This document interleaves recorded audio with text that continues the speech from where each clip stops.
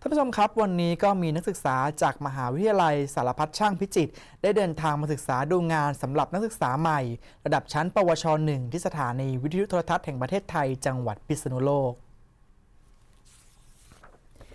ที่สถานีวิทยุโทรทัศน์แห่งประเทศไทยจังหวัดพิษณุโลกนักศึกษาจากวิทยาลัยสารพัดช่างพิจิตรได้เดินทางมาศึกษาดูงานสำหรับนักศึกษาใหม่ระดับชั้นปวช .1 โดยมีวัตถุประสงค์เพื่อเป็นการเปิดโลกทัศน์ให้ได้รับความรู้จากหน่วยงานด้านนอกโดยตรงซึ่งวิทยาลัยสารพัดช่างพิจิตรเล็งเห็นว่าสถานีวิทยุโทรทัศน์แห่งประเทศไทยจังหวัดพิษณุโลกเป็นศูนย์การเรียนรู้ที่น่าสนใจเป็นแหล่งเรียนรู้ให้กับนักเรียนได้เป็นอย่างดี